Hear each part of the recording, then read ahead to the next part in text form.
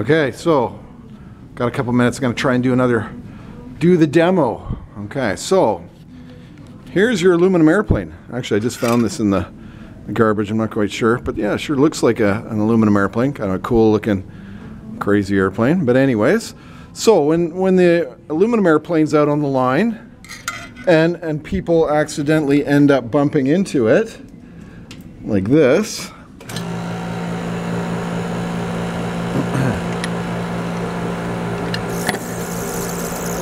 okay, and so somebody's bumped into my airplane. What happens is, oops, sorry, there's a little bit of give in aluminum, but not a lot. And so what was my nice straight airplane is bent, and it's pretty easy to see that there's definitely been some damage here, right? And so inspection wise, a little bit more visual, right?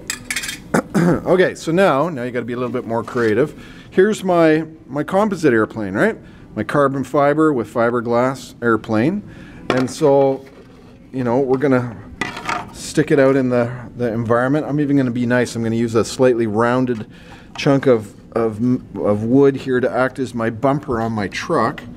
And so here we go. We're gonna, and the big thing is listen to the noise as it comes in.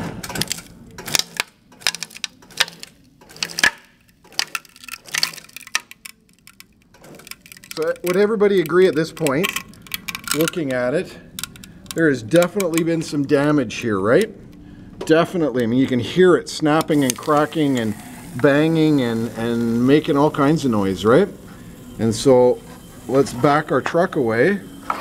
Oh, actually that dished ever so slightly, but you can tell a little bit.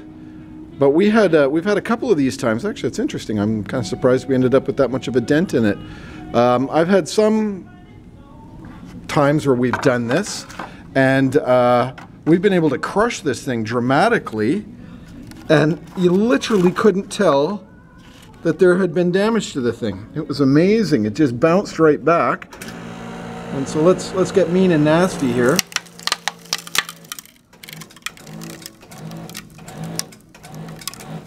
Squishy, squishy. I think that's probably pretty good. So let's pop this thing out.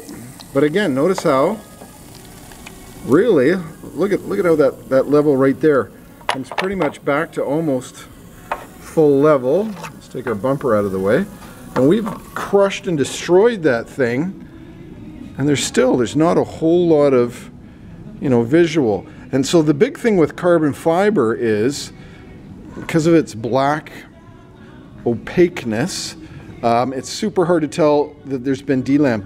But when you start looking at the fiberglass on the backside, you can immediately see spots where it's delaminated because the material has changed color. And in fact, all in all, it's actually not bad. The back layers obviously didn't get as much abuse as the front layers because there would be tons of separation in the center on the other side. You can see we've done a repair right here, and it's got all the different layers, all the different patches, a step repair to have carried out a repair there.